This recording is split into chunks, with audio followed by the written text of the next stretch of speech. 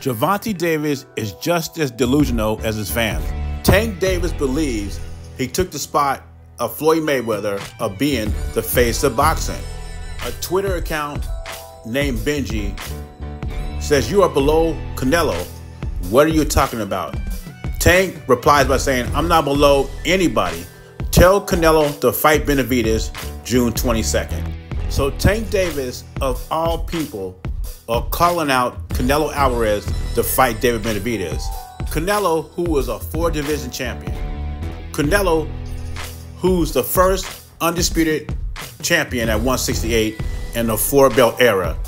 And Gervonta Davis is calling out Canelo to fight David Benavidaz. You know, I hear many Tank fans saying that Inoue is not elite until he fights Gervonta Davis.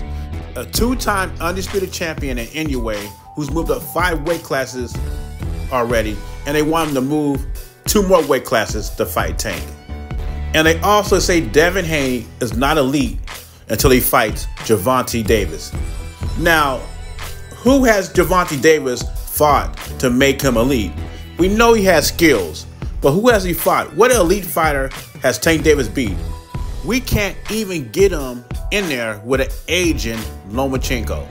I mean, his best win is against Pedraza. Put a rehydration clause on Ryan Garcia, who's not even on his level. And June 22nd, he defends his title, which he got by email, against Frank Martin, who probably is his best opponent since Pedraza. And this guy is criticizing and calling out Canelo to fight David Benavidaz. Not to mention, Canelo is the first ballot Hall of Famer. And I cannot say the same thing about Tank. If his career ended tomorrow, I wouldn't have Tank in the Hall of Fame. And I understand the Hall of Fame is not what we're talking about. We are talking about Gervonta Davis believing he took over boxing like Floyd Mayweather did. He also believes he's the face of boxing. But the face of boxing cannot keep PBC afloat on Showtime. Regardless of what people are telling you, they got rid of all the sports programs. They got rid of all the sports. It's because they wasn't making any money. No network out there is going to get rid of a product that's making them money. So stop the cap. And by the way, Tank Davis should take his own advice that he's trying to give Canelo.